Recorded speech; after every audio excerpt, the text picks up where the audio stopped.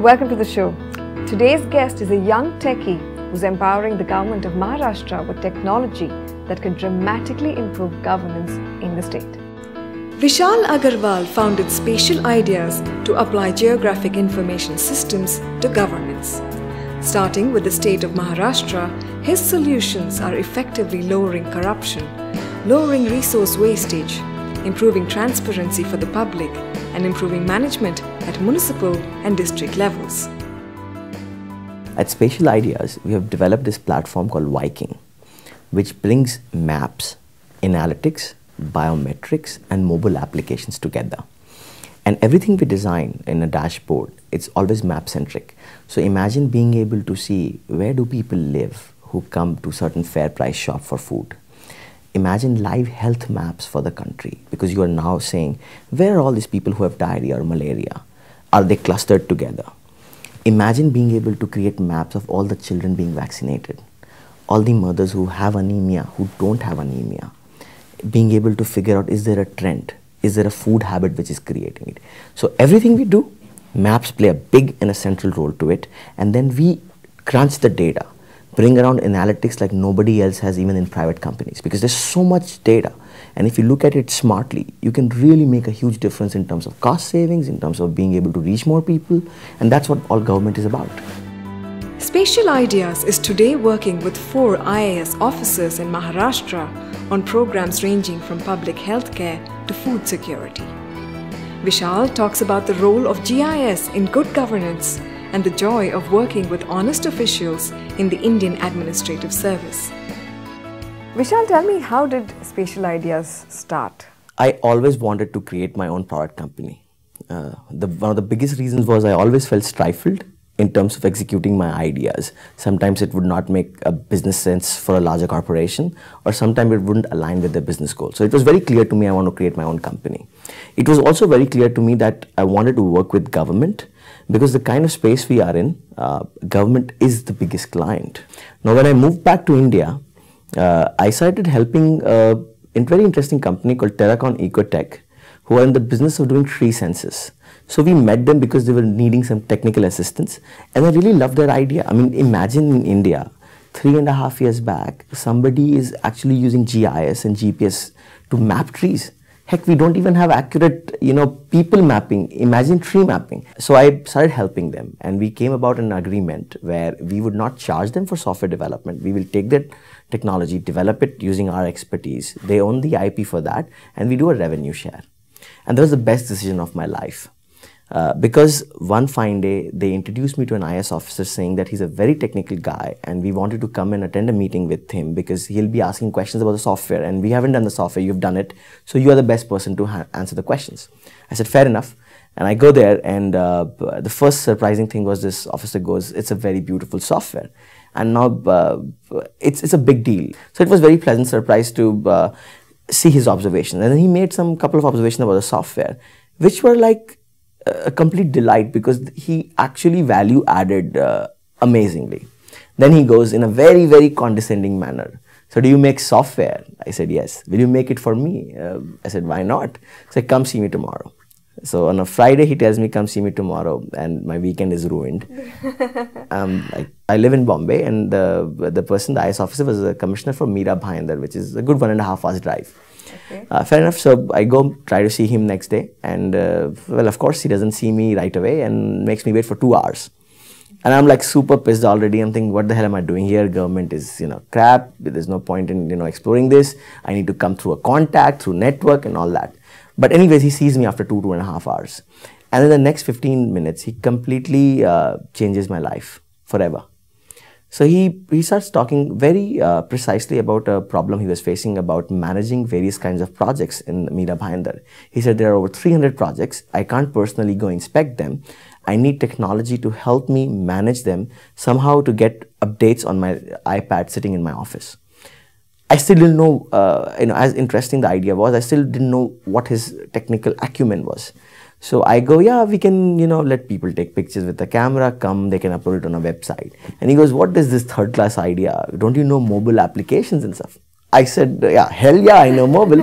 So I explained a map-based interface, map all your projects, give mobile applications to all your civil engineers. Everything is done in real time. He said, now you are talking. So can you make that for me? He said, absolutely. How much will you charge me? I said, pay me 20 lakhs.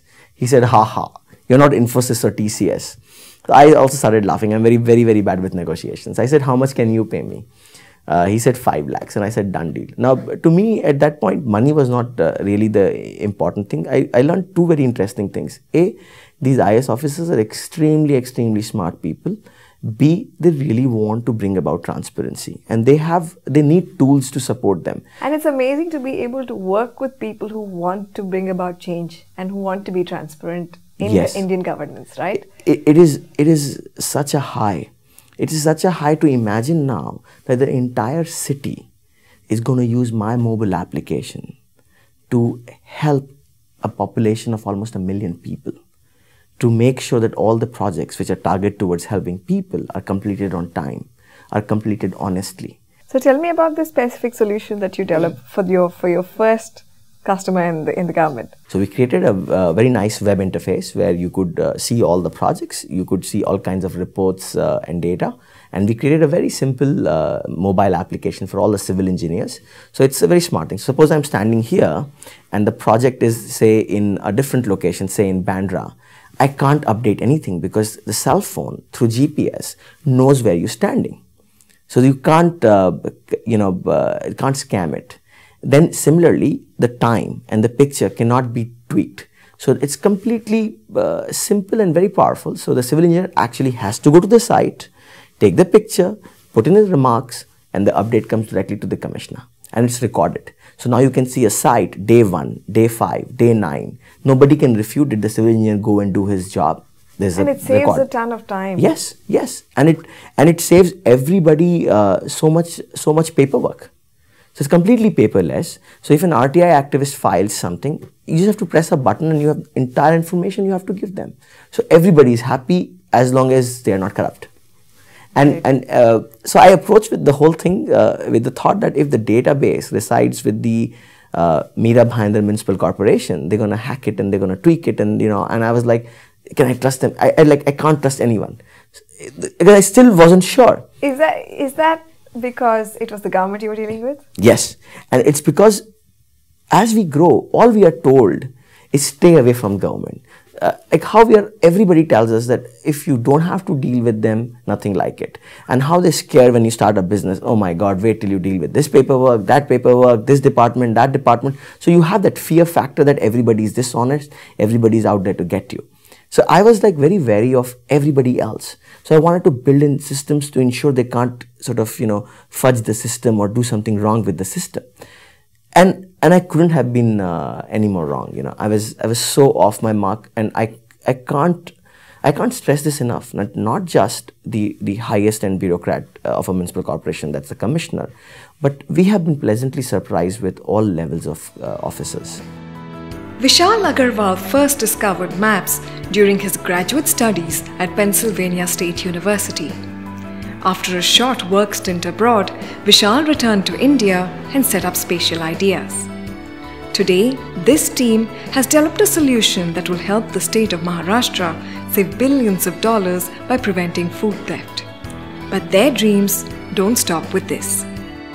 So one of the best parts of working with government is that the scale of the impact is unbelievable. So let me tell you a small project which we are doing right now. With 2 districts, Aurangabad and Sangli, we have deployed technology for food security. So all of us understand that government of India spends around $16 billion annually for subsidized food.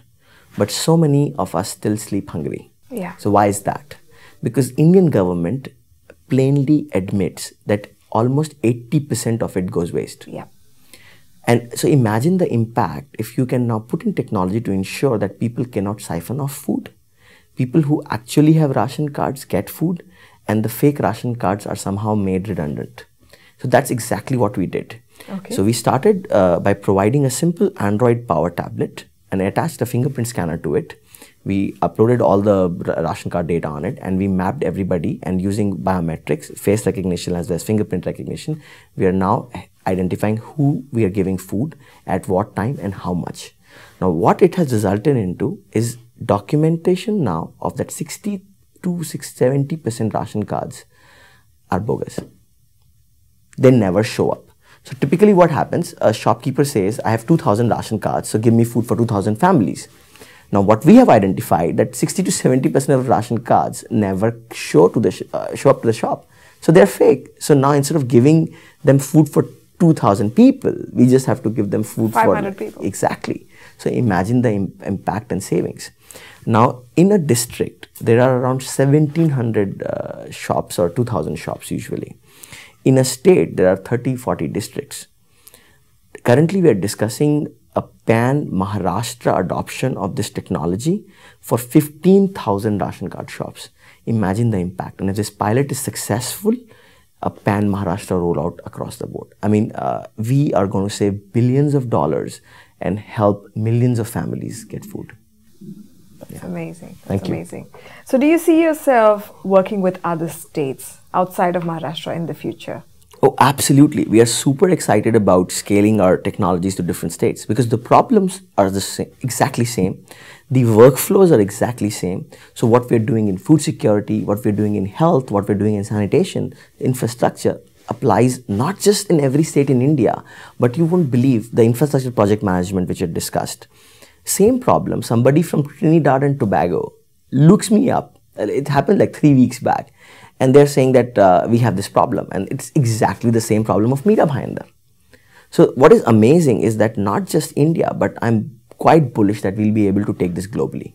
If you were to look beyond the work that you've done at Spatial Ideas, given your exposure with the government and administrative officers within Indian government, what do you think is the scope for technology to dramatically change the way we run this nation? I feel technology is the only way you can have a change of that magnitude or scale. Technology brings about what I say as digital documentation. So digital documentation is basically taking any process and making it completely digital so that A, you can query and find out what happened. B, it's quick. C, it saves tons of paper and time. We are all about transparency and accountability in governance, and technology is the way to go forward to implement and ensure efficiency, accountability, and transparency. Fantastic. Thank you so much for joining me today. Thank you. Thank you and for all the having best me. to Spatial Ideas. Thanks a lot. If you enjoyed that conversation, here's more.